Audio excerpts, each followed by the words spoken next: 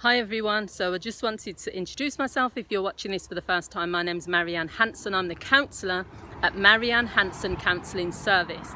So as you're aware, I'm probably outdoors so that I can give you different locations and backgrounds, and that may mean that there's a bit of noise. If it becomes too noisy when I watch the video back, then I may delete and redo it again.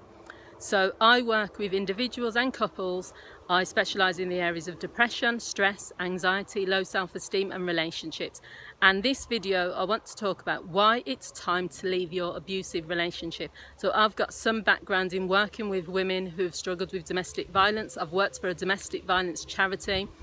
I've also worked with a few perpetrators over the year as well, around domestic violence. So these are 5 reasons that it's time to just make that decision and leave your domestic violence relationship. The first reason, and this is probably the most important one, is that you are at serious risk of being killed or seriously hurt. Now the difficulty is there are lots of factors of why people don't leave their abusive relationships. This isn't a judgment or a criticism. There are also safety issues, and I have made videos talking about leaving a relationship safely. However, the outweighing risk is that you have a likelihood of being killed by your partner.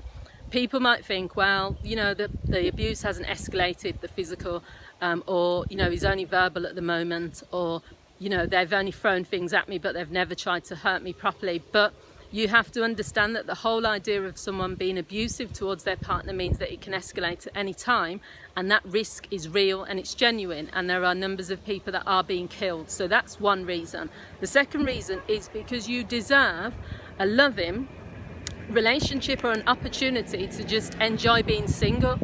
You know, why should anyone be born and then feel that they have to be mistreated? You know, so if you think of it in that way, then isn't that enough of a reason? I think sometimes people give themselves enough reasons to stay, but they don't give themselves enough reasons to leave. So to me, it's really important, if I'm in a relationship, that it is enhancing my life in some way, that we are working together as a team. You know, and you have to tell yourself sometimes and remind yourself that you deserve a loving relationship. There are loving relationships out there. Or if you're not ready to be in a relationship, that you deserve to be happily single. The third reason is because you've tried everything to improve the situations, but there's no change.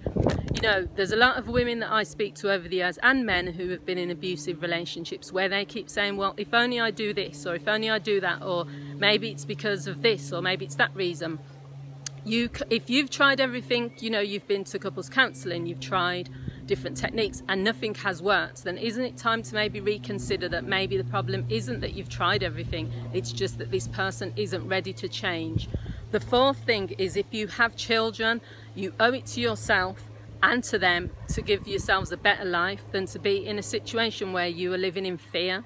Many children I've worked with as a counsellor, but also as a social worker previously, where they've witnessed domestic violence. Even if they haven't been in the room when it's been happening, they've been upstairs and they've heard the signs, you know, they've tried to cover it up with music and stuff. It can have a long-lasting impact on their relationships when they become adults. So you owe it to not only your children, but also to yourself. Why should people be living in an environment that is full of fear, where people are walking on eggshells? And the fifth reason is because it's not impossible to leave. As I've said, with safety and with safety planning and with support, it can be done. Yes, it takes a lot of preparation. Yes, it is a dangerous time when, at the point where you say to your partner that you're going to leave. But I think lots of times people will put in comments that I've seen on Facebook and YouTube, why is everyone saying to this person to leave? You know, it's dangerous. We know that it's dangerous. We know that it's not easy, but these are more important reasons, I think, that you at least attempt to leave, because of the fact that you owe it to yourself, but also the risk of getting killed is the biggest denominator.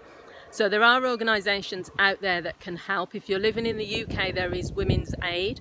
There's Birmingham and Solihull Women's Aid, which is local, but also there's the National Domestic Violence Helpline, which is national. Any country in the world, or most countries, have their own local helplines and also their national helplines. Those are the people you can reach out to, and they will do a safety plan for you.